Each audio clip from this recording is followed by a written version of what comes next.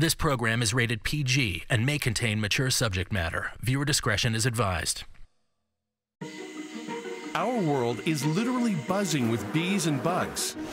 Insects such as butterflies, beetles, flies, and moths, as well as arachnids, including spiders and scorpions. They come in a profusion of shapes, sizes, colors, and functions. An alien looking down on this planet might well think that this is the planet of the insects. There is 900,000 described species. They are integral to every single ecosystem on this planet. But they're the Rodney Dangerfield of our ecosystem. They don't get no respect. We often think of insects as pests, but there are a lot of essential workers in nature, especially when it comes to insects. Without pollinating insects, human beings and most of the Earth's creatures would be at risk of starvation. Today, we're going to look at the incredible impact bees and bugs have on our planet by imagining a world where the gifts from insects are wiped away. We're conducting a thought experiment where, one by one, we're going to remove the vital jobs the world's creepy crawlers and flying swarms do for us.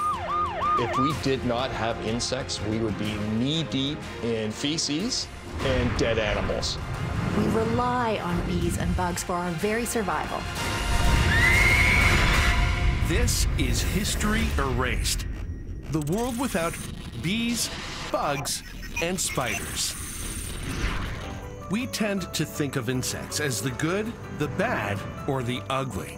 They can frighten and annoy us, but they are absolutely essential to the planet's well-being and ours. There are about 1.4 billion insects for every person on the planet. In today's thought experiment, we'll follow these amateur entomologists or insect investigators and their families as their lives are impacted by the loss of bees and bugs and their gifts to the world, starting with our history and culture. Bees are really a cornerstone species. They're essentially wasps turned vegetarian, and this happened about 120 million years ago. The earliest record of humans keeping bees in artificial hives was found in the Sun Temple erected in 2400 BCE near Cairo. The ancient Egyptians cherished bees and honey, and bees often symbolized royalty. Bees were in fact sacred, said to have sprung from the tears of the weeping sun god Ra as they fell to earth. One of the most common hieroglyphs you see carved into the tombs and buildings there are pictures of bees or of beehives. Gifts from bees also hold a special place in religious traditions, from Judaism to Islam. One unique substance has both medicinal and some would even say spiritual properties. For centuries and even until today, the Gurung people of Nepal have been harvesting a very special kind of honey. Some plants put toxins into their nectar. If bees make honey from visiting rhododendron flowers, it has such concentrations of these toxins that it can actually make people hallucinate. With a lot of cultures in the world, hallucinogenics are important in cultural activities and rituals. A more common and widespread intoxicating substance derived from the labor of bees is mead. Mead is one of the earliest alcoholic drinks. Also known as the nectar of the gods by the Greeks, mead dates back until at least 7000 BC. When we think about the Vikings, or when we think about the Canterbury Tales, the tales of bravery of old, they're often alcohol-fueled. It almost certainly, in most cases, was mead. The beeswax honeycomb itself has also been prized throughout history. When someone says, mind your own beeswax, you should be so lucky. Beeswax is a billion-dollar industry. It was used to seal the hulls of boats thousands of years ago. It's highly flammable, and as such, human beings very quickly figured out that it can be used to make candles. Beeswax candles have been around for eons, right, and very, very important. Ancient Rome was likely the birthplace of wicked candles, using beeswax or melted fat. The Romans brightened their homes, lit up the night, and illuminated sacred ceremonies. Candle clocks became an early timekeeping innovation. Once Christianity was established, that really increased the demand for beeswax. Before electricity, candles were the cleanest form of nighttime lighting. And it has like one of the nicest scents ever.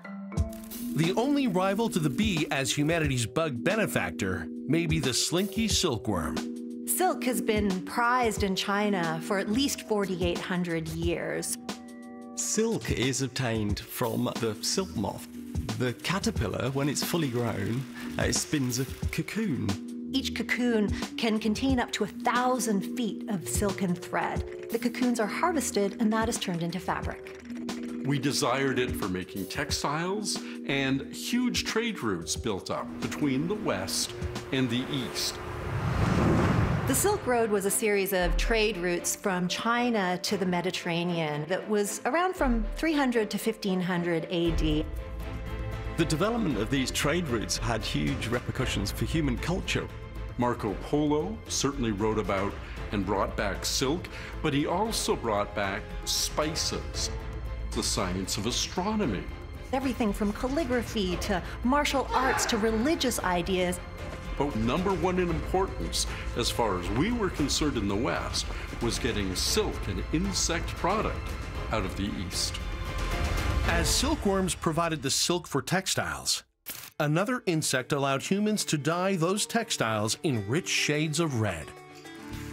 Cochineal is a bright red pigment, which is actually extracted from insects that live on cacti in Central America. It was the holy grail of the textile industry, was to find that bright red color of human blood. Cochineal was brought back to Europe by the Spanish after they'd conquered parts of the Americas. Everything became that bright red color. European finery, the original American flag, the red stripes, was cochineal insect dye. It was the best red dye for painters. Van Gogh had a fondness for bright red. So did Rembrandt, and so did Rubens. Cochineal is still used to dye the dress uniforms of the Royal Canadian Mounted Police, in cosmetics such as lipstick, and even as a natural food dye. Some insects give us a bounty of goods, and others simply bewitch us with their beauty. While most insects people find slightly repulsive, there are a few exceptions to that rule, and the classic example would be butterflies. The butterfly has also penetrated our collective consciousness as a powerful metaphor known as the butterfly effect. The term butterfly effect was coined by MIT meteorologist Edward Lorenz. Lorenz first postulated in a 1972 paper whether a butterfly flapping its wing in Brazil might lead down the road to a tornado in Texas. Lorenz's flapping butterfly is a symbol representing the unpredictability of interactions in complex systems. In essence, a very small event can have a massive impact elsewhere. Edward Lorenz's chaos theory has been applied in fields from anthropology to physics in ways Lorenz himself couldn't have predicted. Through the ages, spiders and insects have inspired many forms of cultural and creative expression. Anansi, the spider, is a key figure in West African folklore. A trickster god, Anansi is also the keeper of stories. The ancient Egyptians considered the scarab beetle to be sacred. They often had in the hieroglyphics and the burial chambers, like etched in dung beetles and beautiful ornate rings. Some dung beetles roll really neat balls of dung and roll them backwards to a point where they bury them. And the ancient Egyptians saw this as kind of representing the sun going across the sky each day. What they don't notice is that the female will lay an egg into that dung ball. Out comes an adult scarab beetle. And it's like, wow, life after death. So now they thought by putting scarab beetles all over their burial chamber that they would live again.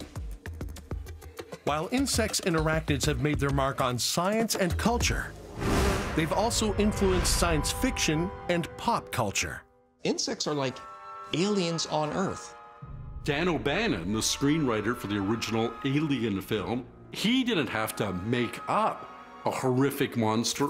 Thousands of species of parasitoid insect have this rather gruesome life cycle where the female injects her eggs into a living host, and the offspring live inside until they're fully grown themselves, and then they burst out just like in the movie. Dragonfly nymphs have a jaw, a lower labrum that juts out, spears the prey, and then pulls it in. No matter how nasty and alien you try to create in science fiction, Mother Nature beat you to it. Stan Lee is responsible for so many of our iconic superheroes. Where does that creative genius come from?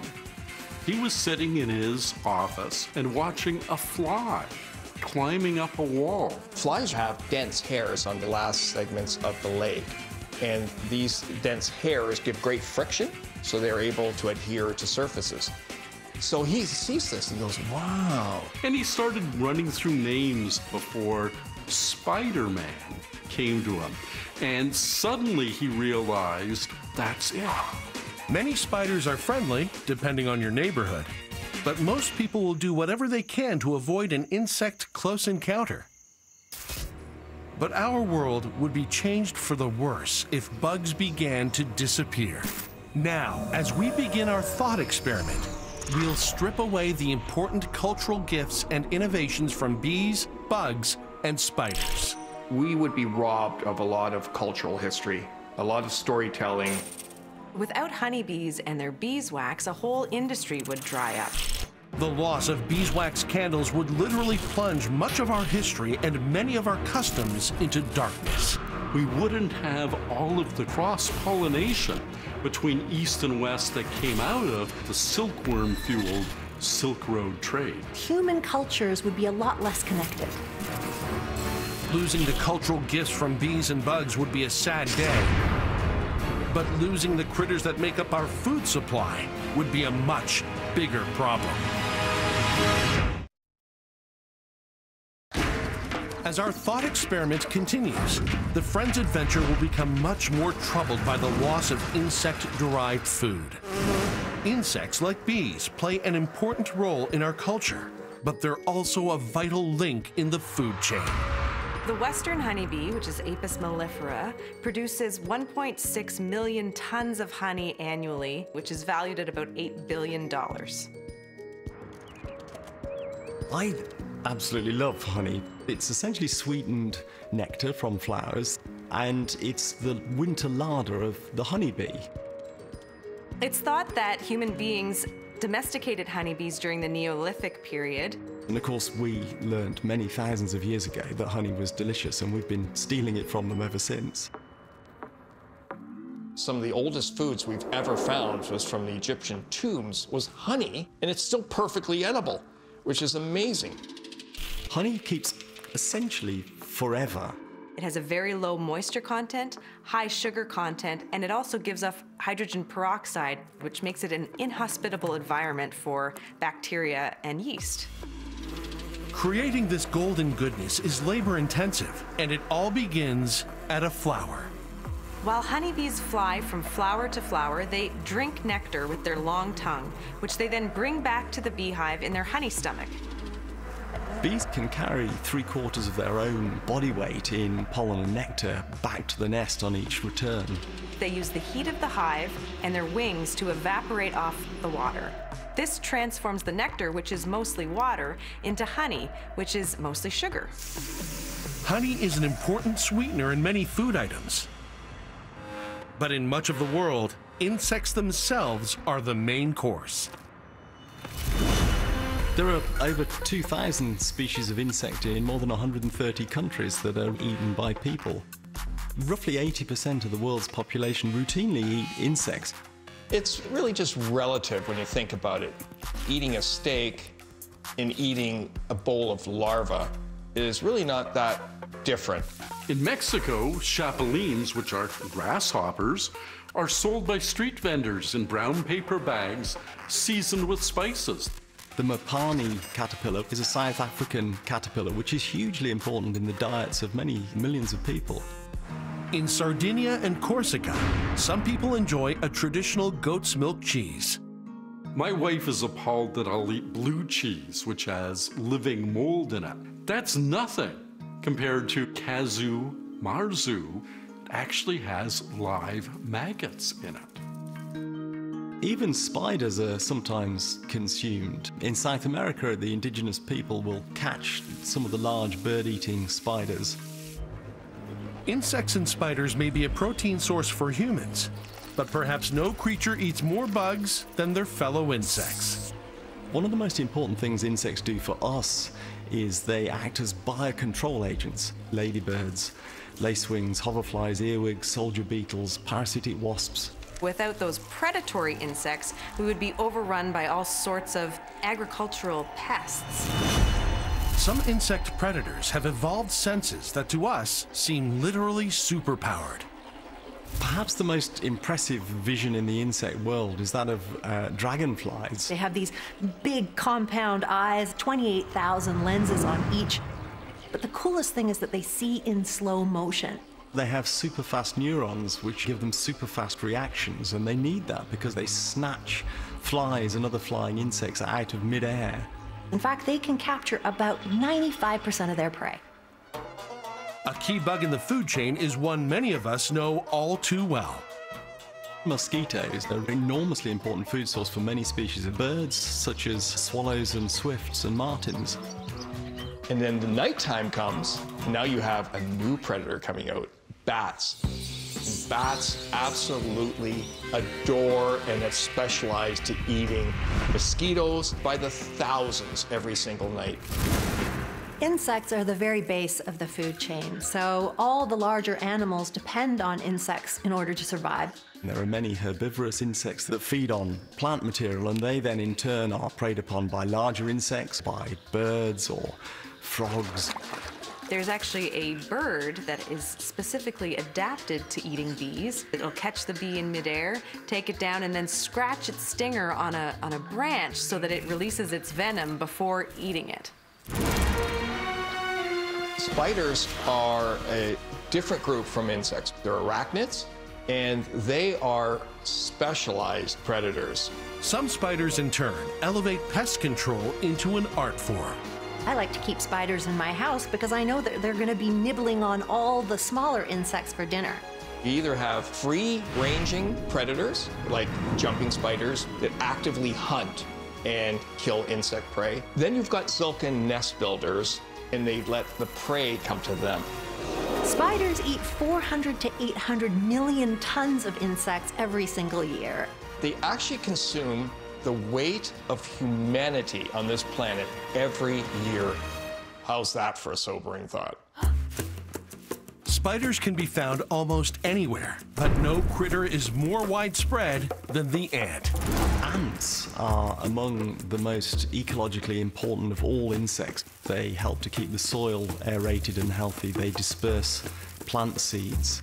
Ants are renowned for their strength, able to carry objects 50 times their body weight. But it's their strength in numbers that makes them a literal force of nature. There's thousands in a colony. Ants have to be the king, or the queen, as who's running the colony. As our thought experiment continues, we're going to strip away pest control from bugs and the many foods derived from insects. It would be a devastating reality to live in one that wasn't sweet with honey. Without predatory and parasitic insects, we would be just overrun by pest species that affect our crops and our well-being on this planet. It's one of the key mechanisms that helps us to grow healthy crops around the world. If the world lost its edible insects, there would be a huge malnutrition problem for millions of people around the world. Birds, small mammals, fish, frogs, all sorts of creatures depend on insects as their main source of food. That ripples all the way up the food chain because the larger animals feed on the smaller ones. Most food chains would simply fall apart. Along with pests, diseases such as malaria, West Nile, and Zika virus would also run unchecked. Without these predators and parasites of mosquitoes, we would have millions more human deaths every year. Global ecosystems are strained to the breaking point as their fragile balance is upended. But the crisis will deepen when we remove bees and bugs' gifts to medicine and science. Without insects providing food, our world falls into crisis and hunger. It's just one of those cascading events that has no positive outcome. As our thought experiment continues, we're turning over the rock on some of the most vital contributions bees and bugs make to science, health, and technology. From China to India, Africa, Latin America, all of these places have used insects for their medicinal properties. In 2020, Oxford University research showed evidence that honey, a long-used home remedy, may be better and safer for coughs and colds than over-the-counter medicines. Honey has an antibacterial property, which means that it's very useful as a wound dressing. At the Battle of Shrewsbury in 1403, the future King Henry V was shot in the head with an arrow. In the Middle Ages, any wound was liable to infection, and infection could be fatal. Honey was applied to the wound, preventing infection and saving his life. Henry V became a symbol of military success and inspired William Shakespeare. The most famous line from Henry V, "Once more unto the breach." The reason there was once more is thanks to honey. In addition to bees, other insects provide an incredible array of medical and scientific benefits. Bioprospecting is essentially looking for useful compounds in nature. Insects have the potential to be enormously valuable to us as a source of drugs and chemicals. The oldest and most common way flu vaccines are produced is by using an egg-based process, but there may be a better option. We've discovered that we can create and incubate vaccines in insect proteins. We can produce the vaccine in quantity much more quickly. Ants live in very high density colonies, and that makes it very easy for disease to spread, so they've had to evolve a whole series of antimicrobial compounds. As study subjects, some of the tiniest bugs have made a huge impact on medical science. Fruit flies are great model organisms for research because they have such a short lifespan and because they reproduce so quickly. It's from egg to adult in like 11 days in the right conditions. We can observe evolution in a matter of weeks or days instead of centuries and millennia. Thomas Hunt Morgan was the preeminent biologist studying fruit flies in the early 1900s. He was the first to show that genes are located on chromosomes. They have large chromosomes that can be easily seen under a microscope. They look completely different to us, but actually 60% of our DNA is exactly the same as that of fruit flies. Fruit fly research has led to Nobel Prize-winning breakthroughs, including Morgan's, and has enabled advances in treating cancer, autism, diabetes, and more. Insects have provided us with medical knowledge, but as disease carriers, they can also be extremely harmful, particularly those that would use us as a source of food.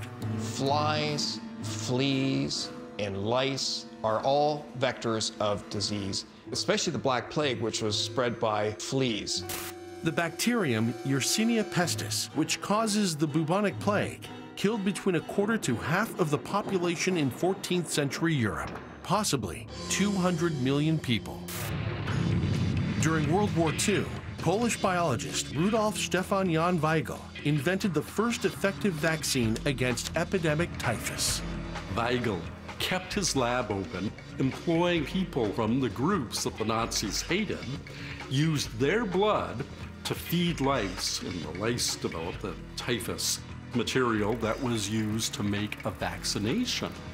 Weigel's actions saved an estimated 5,000 people from the grip of the Nazis. Mosquitoes are also a major disease carrier, easily spreading infection with their bloodthirsty bites. Perhaps the most dangerous animal on the planet in terms of causing human deaths is the mosquito.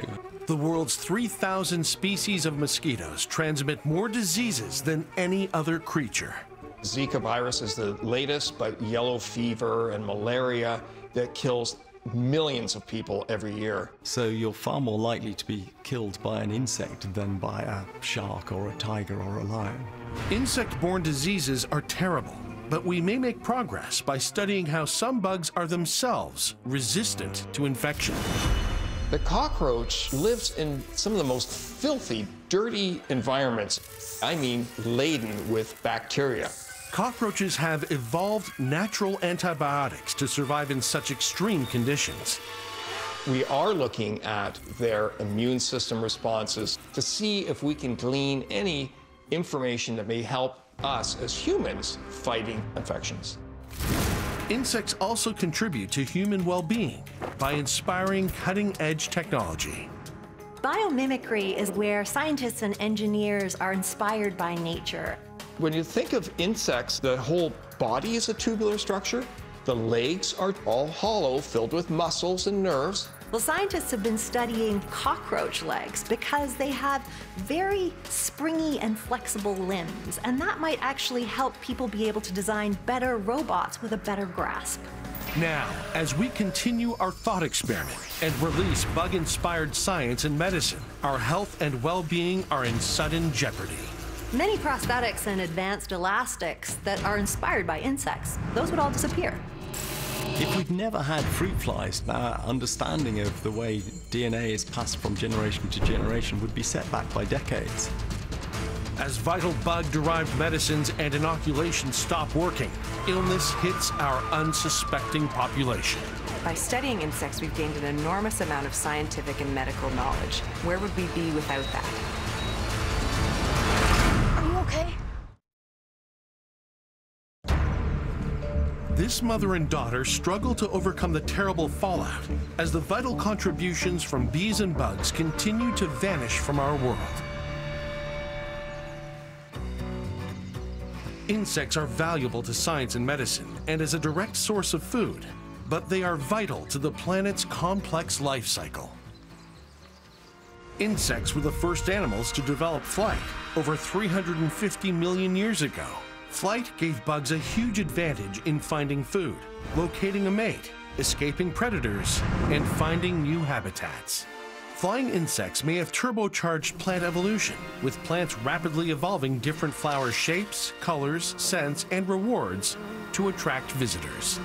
One of the most important ecological roles that insects perform is as pollinators.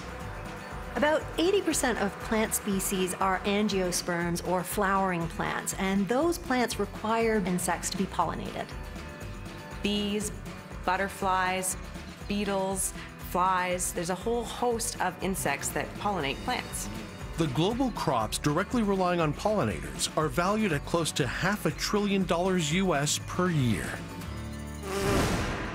Bees are one of the most important groups of insects because of their role in pollination. They are covered in fur.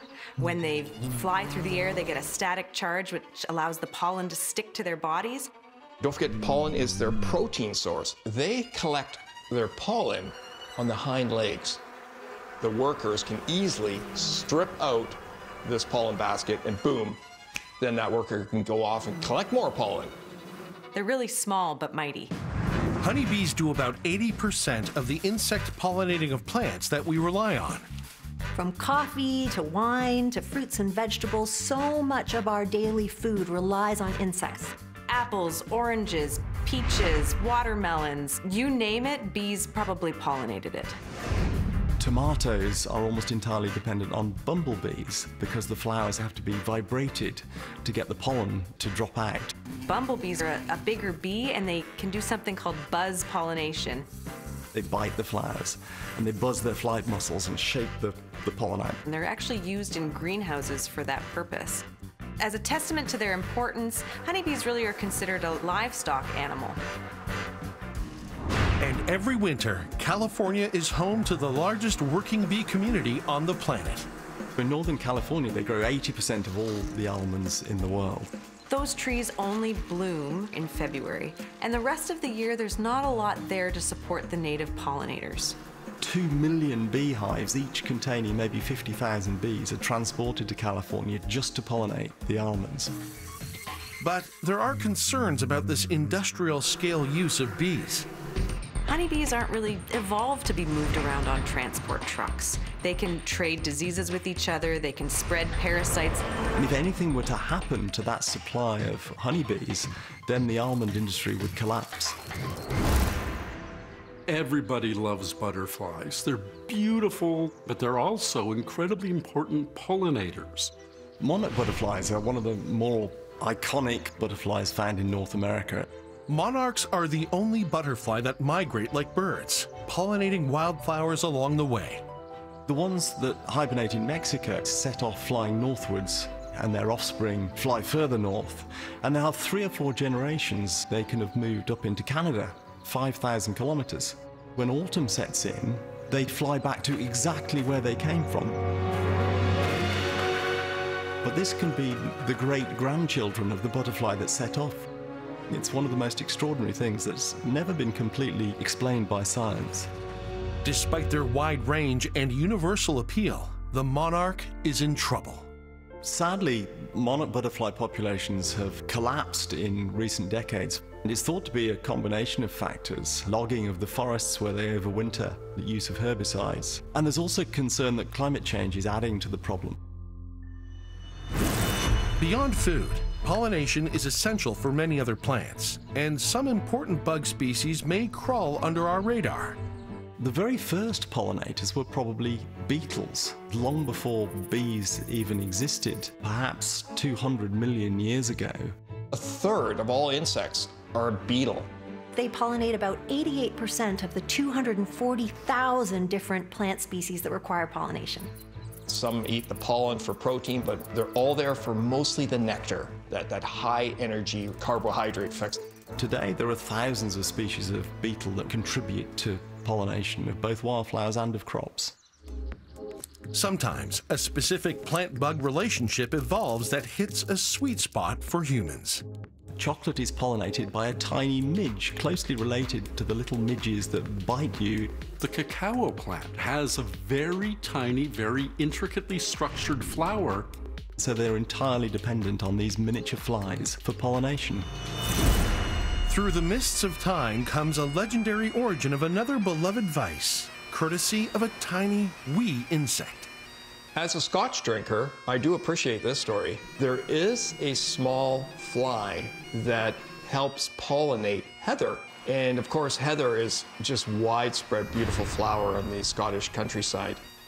Legend has it in 325 BC, heather ale, which was made from the heather plant, was brought indoors and heated. And then apparently there was some condensation dripping from the ceiling, and it had that taste of heather. And they discovered that through this distillation process, a whole new drink had been invented. It is ironic, such a small little species of fly has really created on Earth a multi-billion-dollar industry of Scotch whiskey. But now, as we continue our thought experiment, we strip away pollination from our wonderful bees and bugs. A world without butterflies would be less beautiful and a heck of a lot less pollinated. Without the pollination of insects, no chocolate, no whiskey. We wouldn't have an enormous number of fruits and vegetables. When you have this many people on the planet, even a drop in production is going to be catastrophic. It would be nearly impossible to produce food. The world as we know it wouldn't exist. Without them, our food supplies would plummet. All animal species would be at risk. That would be a major, major problem. Without the pollination of insects, our world falls into panic and hunger. It would be a humanitarian disaster. Without them, we starve to death.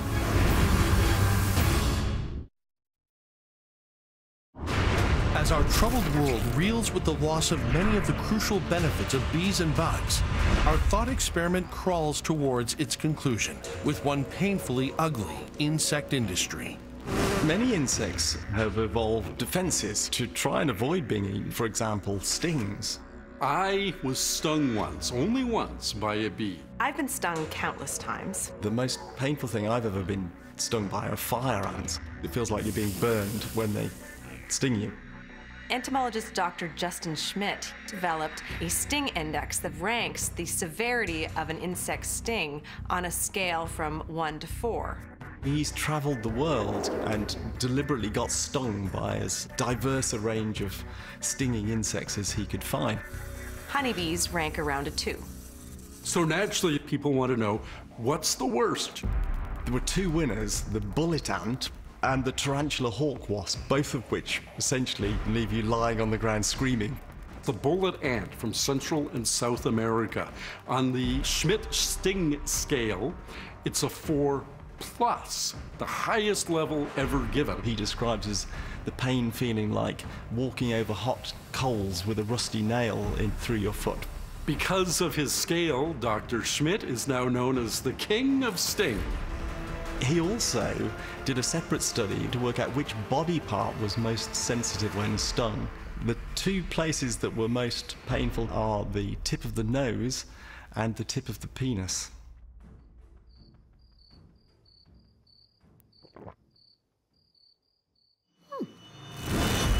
Some of the ugliest bug work has actually been harnessed by doctors on the battlefield and in modern hospitals.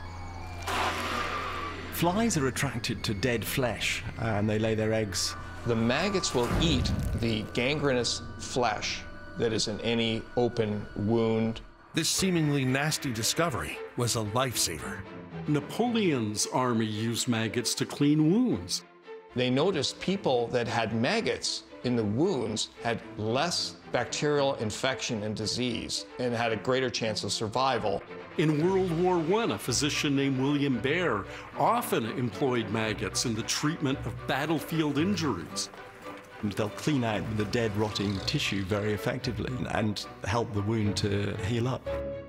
Even in modern medicine, for persistent infections and necrotic diseases, maggots are used.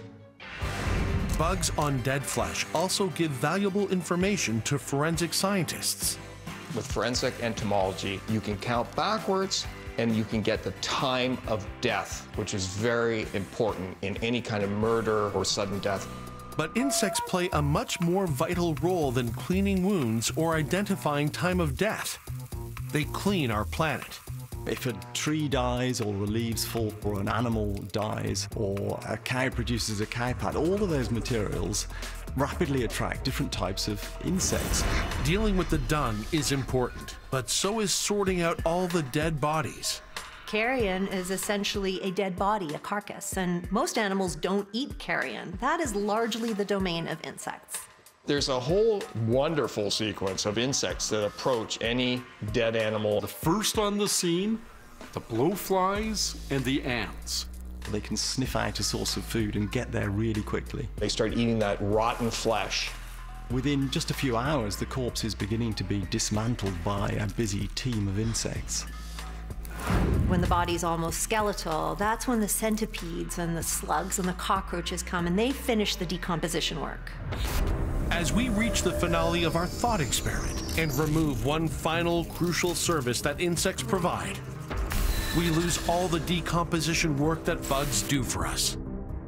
If they weren't constantly cleaning up the mess of this world, we would literally be knee-deep in decaying material. We would have a big problem with feces. And of course, with feces, you get bacterial growth and you get disease. We would be living in an incredibly unsanitary environment that would essentially lead to a global crisis. Disposing of dead bodies, that's bug work. We would have rotting, festering, disease-laden carcasses all over the place. It would pretty much look like a zombie movie. As our world descends into chaos, hunger, and filth without bees and bugs, the stench of death and fear hangs in the air, crippling the global population and our young friends. Without insects to decompose dead things, the world would be truly apocalyptic. The importance of insects was put best perhaps by an American biologist, E.O. Wilson, who said that if insects were to vanish, the environment would collapse into chaos, and he's absolutely right. Today, in our thought experiment, the world has suffered as we removed fundamental roles of bees and bugs from our planet. Are you okay? To chaos, hunger, and filth without bees and bugs, the stench of death and fear hangs in the air, crippling the global population and our young friends. Without insects to decompose dead things, the world would be truly apocalyptic. The importance of insects was put best perhaps by the American biologist E.A. Wilson, who said that if insects were to vanish, the environment would collapse into chaos, and he's absolutely right.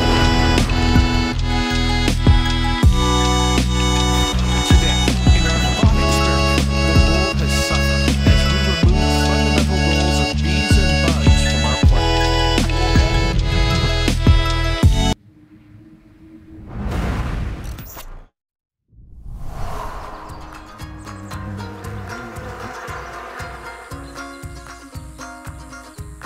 Thankfully for these friends and everyone on the Earth, the experiment is over, and our multi-legged miniature monsters are back. Bees and other insects are the building blocks of all ecosystems. It's a complete cycle, and it's all so important to keep this planet working.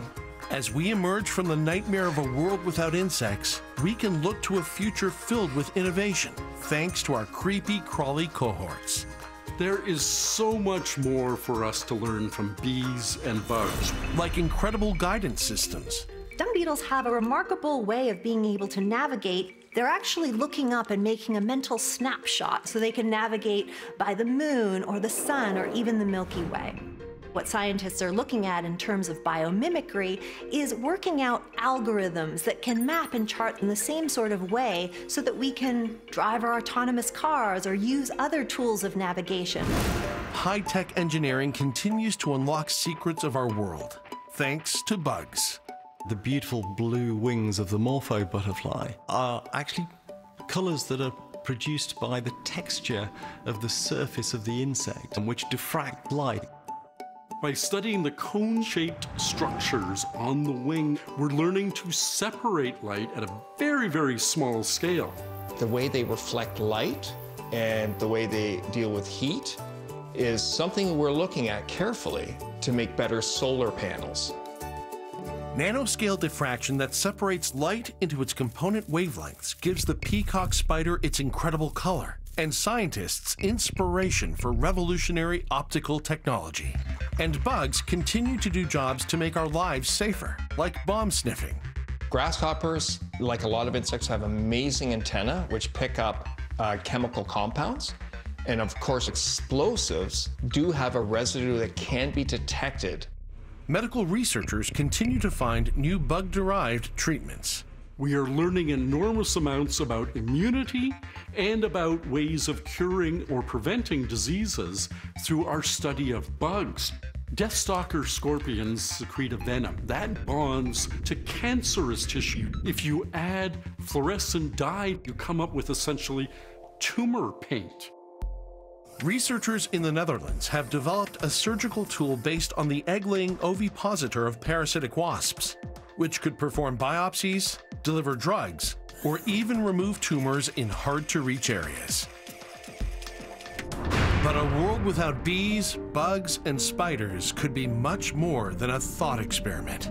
Sadly, there's a growing body of evidence that insects are in rapid decline globally. That's something that should be of huge concern. They're pollinating, they're doing all that hard work of decomposition. They're doing all that invisible work that we really should start to pay attention to. Insects are the foundation of our ecosystem, and we should be trying to work hand in hand with the insects. I think if we start to really look at the way we grow our food, we could make some really big changes for insects on this planet. Insects will surround us, inspire us, feed us, guide and protect us as we venture into the future. We have this beautiful assemblage of 1.4 million species of plants and animals on this planet. It's amazing, and we should celebrate it.